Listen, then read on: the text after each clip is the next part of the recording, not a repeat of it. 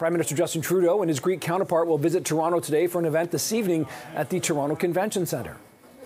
There's lots to do, lots more to do, but mostly just really happy to welcome Prime Minister Mitsotakis here.